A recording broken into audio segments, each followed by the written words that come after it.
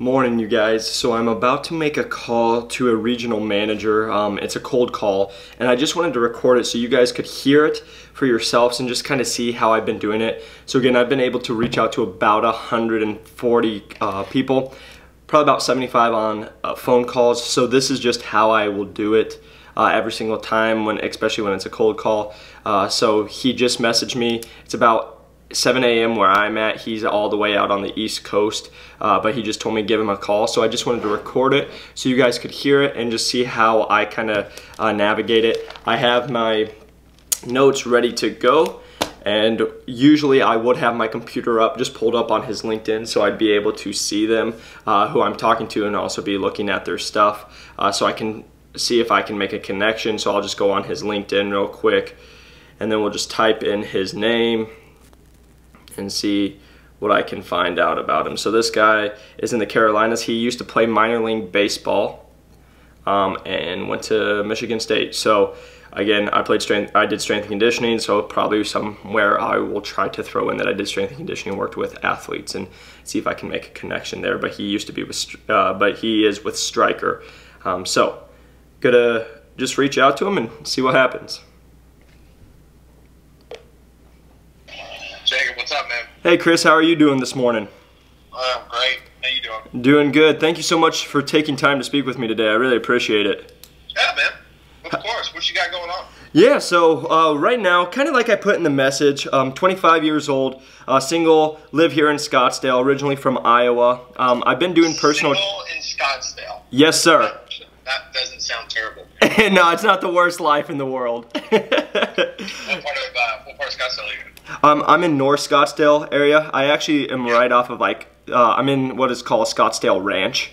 Cool. So I'm off Shea, but I'm about 15-20 minutes from Old Town. I used to live right next to Old Town, but now I'm a little... You made it out. Yeah, yeah, I survived it. I take it you've been down to Old Town for a while? Yeah, I've been to Scottsdale a few times, but we've had some work trips down there, and then nice. Everybody's standard bachelor parties down there and stuff, but yeah, it's a good time. It feels like a good place for like maybe a week or two, and then it's like, oh man, how do you sustain this? So good for you, man. Well, I appreciate that. You know, it definitely is one of those things you're like, what do I do now after a while? Yeah. But yeah. So you're from Iowa. Did you go down to school down there, or how'd you get down there? No, so I actually moved out here not knowing a person. I just knew it was warm. I had visited once before, and I was just like, I want to live somewhere that's not -12 in the winter. So I just packed up all my things. I had been out here just because I was interviewing for occupational therapy school, and I actually did get accepted after I had moved here. So I moved here not knowing. Did get accepted into Midwestern University. But I decided not to go because I didn't want to go into around $150,000 of debt. So I decided not to do that, and then I got hooked up with a guy out here. His name's Jeremy Scott, and so Jeremy is like, he's done stuff for like Men's Health, bodybuilding.com. He's very high in the fitness world, and so I just cold called him, and he gave me an opportunity, and I've been working with him for about 2.5 years now. So I work out of his gym. What have you been doing? So he does group classes, and so I will teach like his group classes, and then also he allows me to train my own personal clients. So I have my own LLC and train my own people out of his gym as a 1099. Oh, that's awesome. Yeah, so it's been an awesome thing, and he's been great about teaching me, you know, just the side of business, entrepreneurship, doing everything over the last 2.5 years. And I've had a lot of success, and I'm very fortunate and feel very lucky. I'm just now looking kind of for that next step in my career. Yeah. Like from a financial standpoint, or just growth, or all the above. I love the opportunity of growth, but also yes, the financial. I can't complain. Like I work with a lot of high-end CEOs, doctors, a lot of high-end clients. But again, there's only so much time in the day, so many programs that I can do to grow as a person. How are you guys doing with the COVID stuff? Like, have you transitioned everything like online programs, one-on-one coaching through webcams and stuff? How does that work? Yeah, so luckily Jeremy's very big on the internet already, so he's been able to push a lot of the programs out. So yeah, so we've closed down here in Arizona.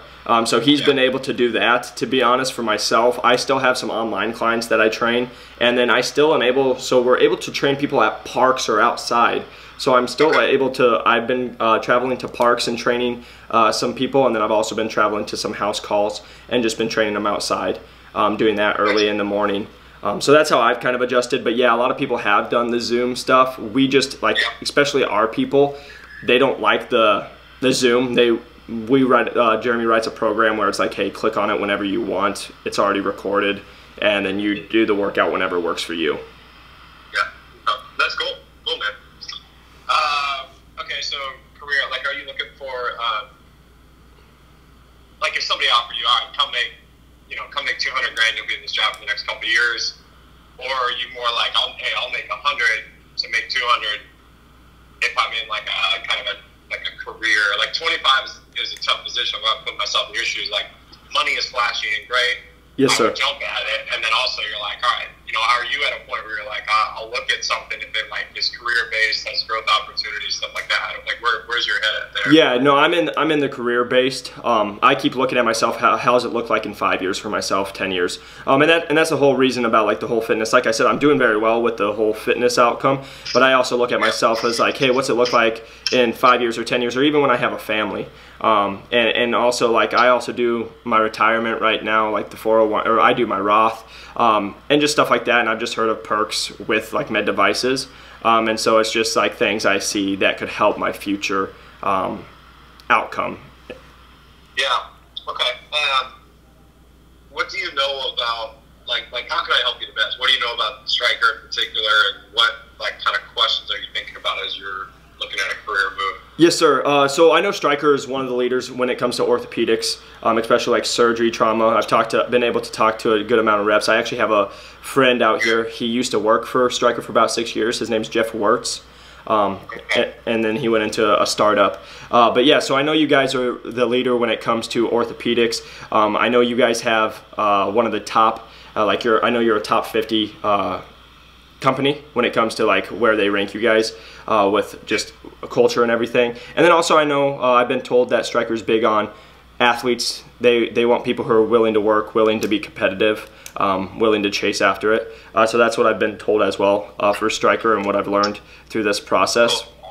And I also was a collegiate athlete. I played small NAIA basketball back in the day.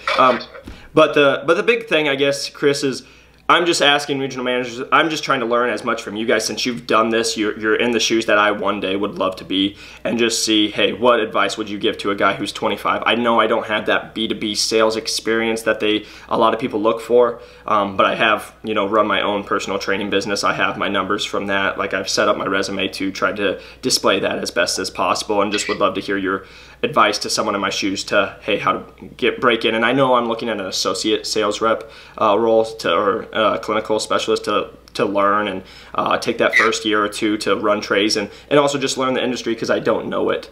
But would just love to hear your feedback and what you think someone in my shoes should do. Yeah, man. I mean, number one is continue to network and learn as much as you can. But there is a point, I think, where you just, in my opinion, if you look at a company like Stryker or there's probably 5 or 6 that I would tell you, like, yeah, it's worth your time for sure. Yes, sir. As far as a career point.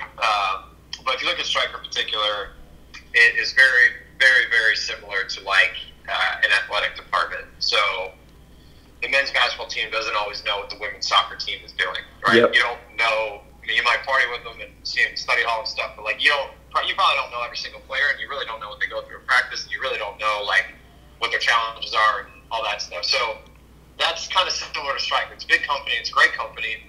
But you call me and you're like, hey man, what does trauma go through? I don't really know compared to like what my division is. So we have 16 divisions. So I would advise you just keep your ear out on that. Like people telling you things about other divisions and yeah, that's great advice. I would dive into like where they're from in terms of Stryker and what that looks like. But in general, I would tell you network and then get in where you can. Okay. Because if you're truly interested in, a career move and, there was a kind of a stereotype that we'd like to athletes, but I've seen that transition. I've been a striker 9 years. I've seen that really transition from that to simply like, I mean, when I interview people, I love people to drive, competitiveness for sure, but like, where's your motivation? Where's your drive? Where's that come from? What does your off day look like? Yes, sir. Are you the guy that's like, you know, we're about to turn the lights off in the gym, there's nobody else in there, and you're still shooting? You know, like that kind of thing. Yes, that sir. Can come from, you know, insurance background. That can come from anywhere. But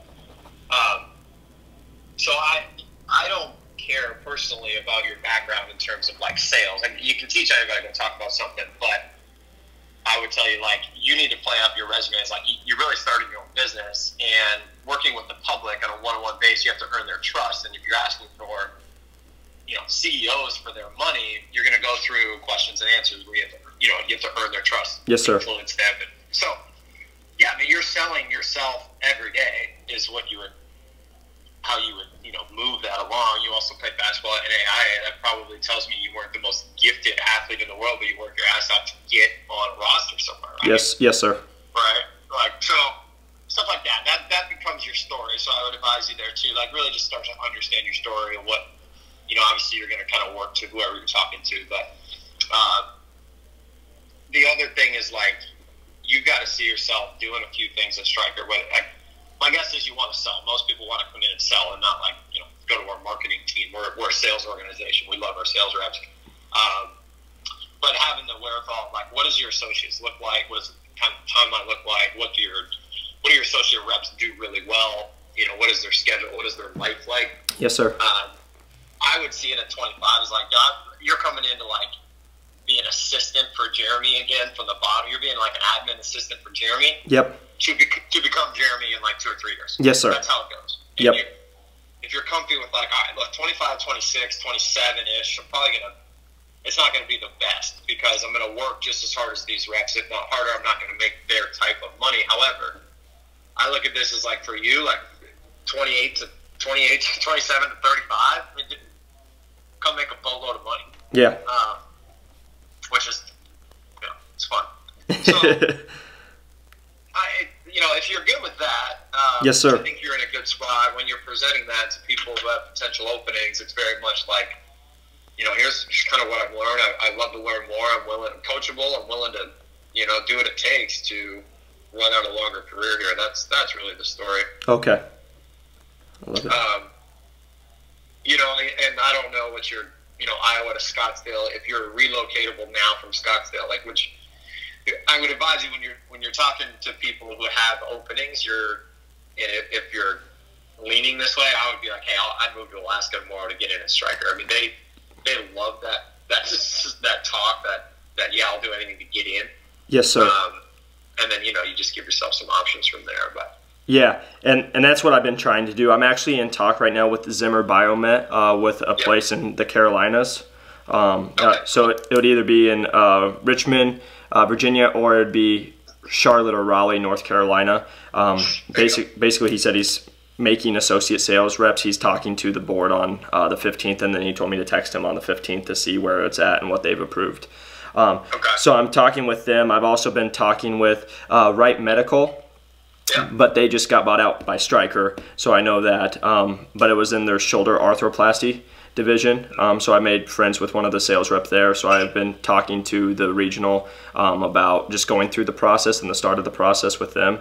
And then I'm also in talk with Zimmer Biomet distributor here in Scottsdale. But I am open to relocating because, like I've told myself, is like, you know, beggars can't be choosers. I got to get my foot in wherever I need to go. And like I said, I'm 25. It's not like I'm out anything. So, man, you'd love Charlotte. I lived in Charlotte for a little bit. You'd love it there. If you like the Scottsdale, it's probably a little bit of a calmer Scottsdale with a good, you know, kind of a transplant feel like Scottsdale has. That's good to know because I've been asking people what it's like out there. Yeah, so you've got a good scene as far as like restaurants. I mean, it's very like diverse city. It's a sports-driven city. I mean, the Panthers play right downtown. NASCAR's headquarters there. They have AAA baseball there. So, yeah, you know, the Carolinas isn't loaded with big cities, right? Yeah. It's basically Charlotte, a little bit of Winston-Salem, a little bit of Charleston, but it's Charlotte. I mean, that's it. I love it. So it's got the main stuff there. Construction's going like crazy as far as apartments. A lot of people are moving there. That's what I've been told. Yeah, the people that have been in Charlotte for a long time don't love it because it's like a bunch of new, young transplant, like, you know, those that kind of feel. For Yep. you, it's probably a good fit. So yeah, man. I mean, look, right, I mean, the other thing you can distinguish. I mean, Stryker has a ton of ortho, trauma, OR-based divisions. My division doesn't run into the OR. We don't.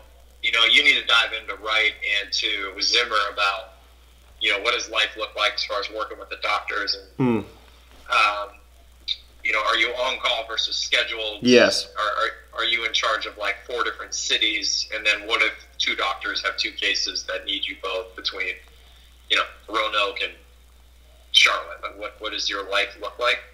A lot of times in the OR, you'll become like their run man, which is fine. I mean, you got to do it, but they are the ref's job at some of these places is to stir business, grow business. Your job is to like maintain it. Yes. So, right. So you're in there and you're just servicing like whatever they need at whatever point. So just diving into like what that life kind of looks like a little bit and then where you go from there. But,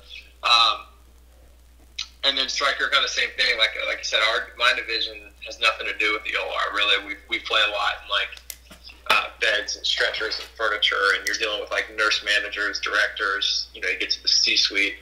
I personally like that because I don't have to talk or cater to a doctor. Yes, sir. And a lot of stuff with Zimmer, Wright, Stryker, ortho, all that stuff is very relationship bias based. So like it's not the easiest thing in the world to crack a case if they're pretty strong in their relationships. I guess that's similar everywhere, but I would dive in if I was you and like what that life kind of looks like for sure. Yes, sir.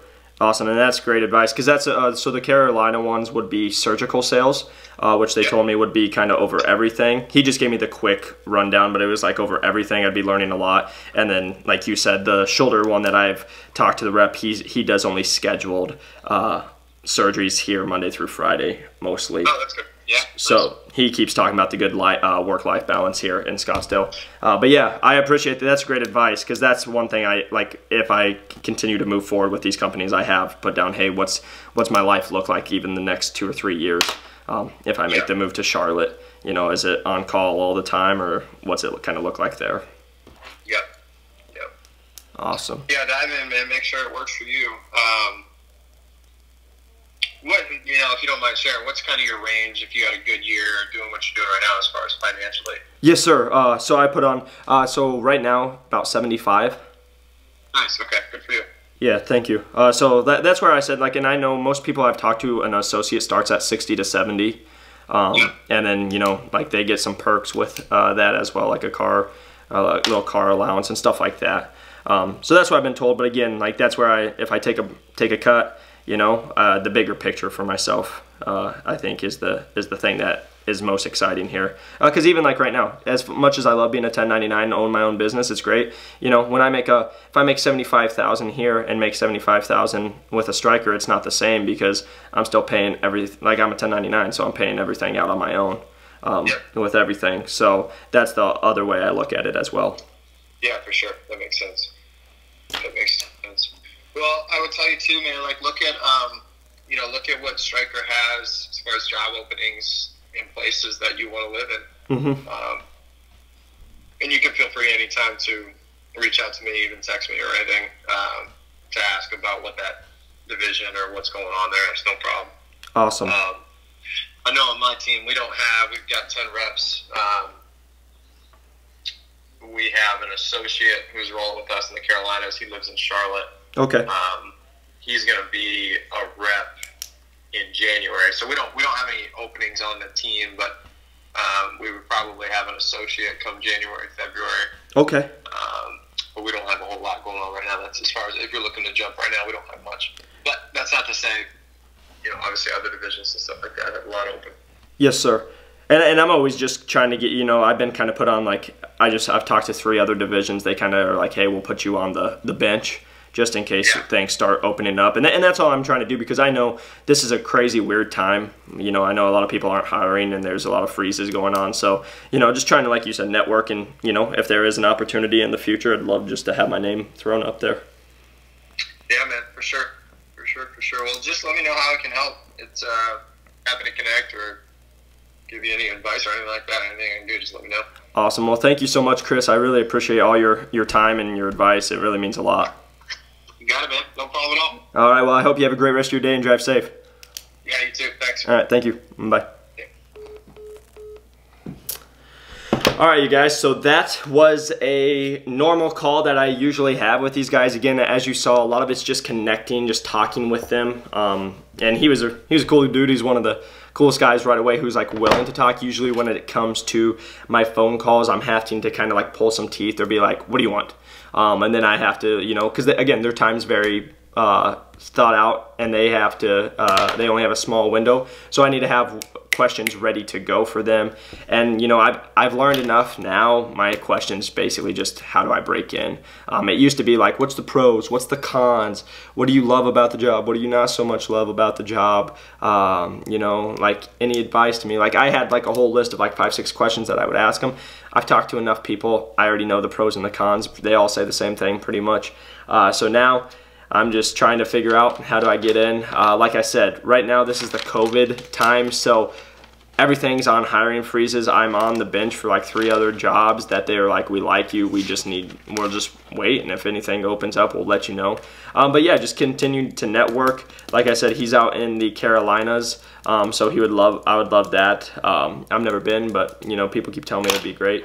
But again, just networking with people all over the US, just trying to get my foot in the door, because like that, you know, he's been to Scottsdale, he might know some of the Scottsdale reps. So if I message people, then again, if there's an opening, like right now, I could have 3 guys from Stryker message the guy from the Scottsdale area to throw my name in to give me an opportunity. So again, that's all you're trying to do, is get yourself an opportunity. But again, I'm about 3.5-4 months into this process. It's July 10th currently. And yeah, it's one of those processes that just takes a long time, because here, I'll just show you real quick. You know, here's my notebook. Let's see where it's at. So these are all the people since I've started. And there's Jarrell. So 4/17, 4/10. So this is when I started really recording, was right here, which is 4/10, so April 10th, and it is now July 10th. So it's actually been April, May, June, July. So right on month 4 right now. And these are the all the people that I've talked to. So basically, right there, and all this are all notes of people I've talked to, had phone calls with, and I've kept it on my computer. And now what my next step will be is I'll go on my computer, I will write down notes about our conversation. I'll kind of take some of this off of, put it on that Excel sheet, go over what we talked about, and then I will also be sending him a follow-up message just saying, hey, thanks for your time, really appreciate it.